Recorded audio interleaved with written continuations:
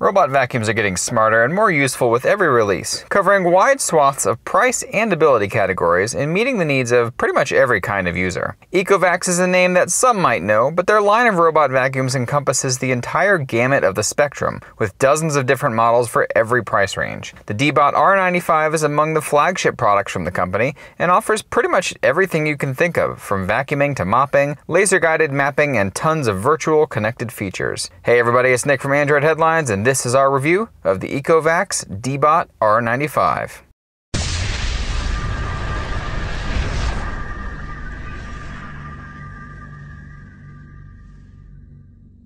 Ecovacs seems to mostly specialize in the bargain price robot vacuum category, but the DEEBOT R95 moves outside of that comfort zone and into a more premium market. Priced at $599, the R95 isn't nearly as expensive as offerings from iRobot or Dyson, but it costs quite a bit more than the seemingly comparably spec'd Xiaomi Mi robot vacuum. That extra price nets you extra features though, and ones that you might find are worth the cost. We can sort of call this vacuum modular, if you will, as it features a number of pieces that you can interchange depending on what you want it to do. The most obvious piece is the mopping accessory that snaps onto the bottom of the unit, taking up about half of the base of the unit itself. This accessory is brilliant in its design, featuring a reservoir that you can fill with 100 milliliters of water. As it sits on the back, the vacuum is able to use its normal sweeping and suction functionality before the wet mop makes a pass, letting it do both activities in one smooth motion. The pad itself is cloth and is both hand or machine washable and of course reusable, and there are two of these inside the package as well. You can use it more like a dry Swiffer as well, helping pick up any stray dirt or small particles the vacuum may have missed. The downside here is that it's not going to scrub your floors, so it's not a replacement for that, and the vacuum has no way of identifying carpet versus hard floors, meaning you'll either want to supervise it while using the mopping function or provide a way to block off carpeted areas before running the DEEBOT.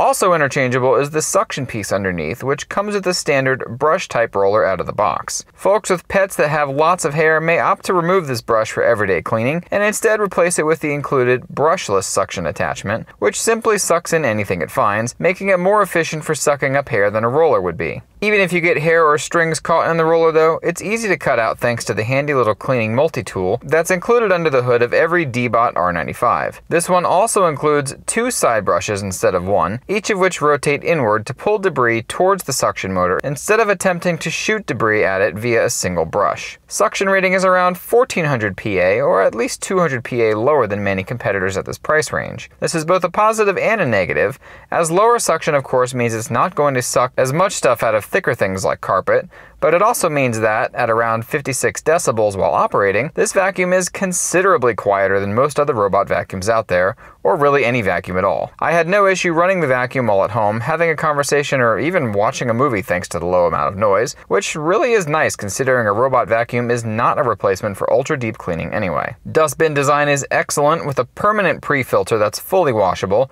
keeping the biggest particles from ever touching the standard replaceable filter on the back of the bin. This means you won't have to clean or replace this paper filter as much as you would on other robot vacuums, and the overall design keeps the dust and junk inside the bin better than all but the Dyson 360i's design. The charging base looks similar to others, but I often had difficulties manually placing the vacuum on the charger as the pins are very small. Automatic charging does work fine though, so just be aware that when manually placing it, that the light should illuminate. It also takes an extremely long time to charge, around 3 to 4 hours for a full charge, which would really suck if the battery life weren't as good as it is. Despite that relatively small sounding 2850 mAh battery inside, I never once saw the vacuum need a top up in order to finish the house during a full automatic clean. My 1200 square foot house isn't exactly the biggest one in the world, but the rated battery life from Ecovacs suggests that it should be able to clean in upwards of 3,000 to 4,000 square feet on a single charge. Intelligent navigation helps a lot with this great battery life, and navigation here is the smartest navigation we've seen yet on a robot vacuum. While Xiaomi's navigation still gets the win for being such a mathematical genius when it comes to breaking down the room into logical squares, the DEEBOT R95 utilizes a similar laser-guided navigation array up top, combined with a set of proximity sensors on the front, keeping it from bumping into walls and objects most of the time. Even the objects it did bump into were done in a very gentle fashion, and it's this slow, methodical approach that makes the DEEBOT R95 feel like such a careful precision tool.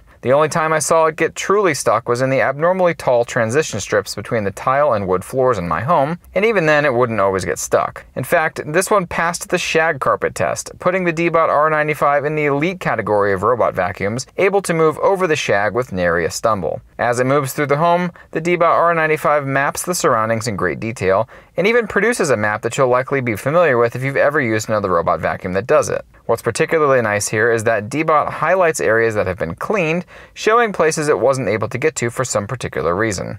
This map is saved within the app after a successful cleaning, and that success part is the biggest problem with the vacuum as a whole. I never had an issue with the robot not cleaning the whole house by any means. However, if it does get stuck for seemingly any reason at all, it restarts the mapping process all over again, erasing any progress that had been made up until that point. This wouldn't be such a big deal if the map were just for status reports, but the map is actually used for some of the most killer functionality the vacuum has. With a complete map, the map itself can be maximized, and a whole slew of features are unlocked. These include manual control via a virtual joystick, virtual walls, area cleaning, and spot cleaning. The DEEBOT R95 breaks the house up into rooms, denoted by letters and customizable names, and can be sent to clean any number of rooms specifically via this screen. In fact, going back to that intelligent navigation aspect, I had sent the vacuum to clean the back bedroom as a test to see how well it navigated, and one of the doors in the halls had accidentally gotten shut after the vacuum made its way to the back. Once it was done cleaning, it attempted to return the same way it came, only to find a door blocking the path. After a few seconds, the vacuum turned around and headed back the opposite way,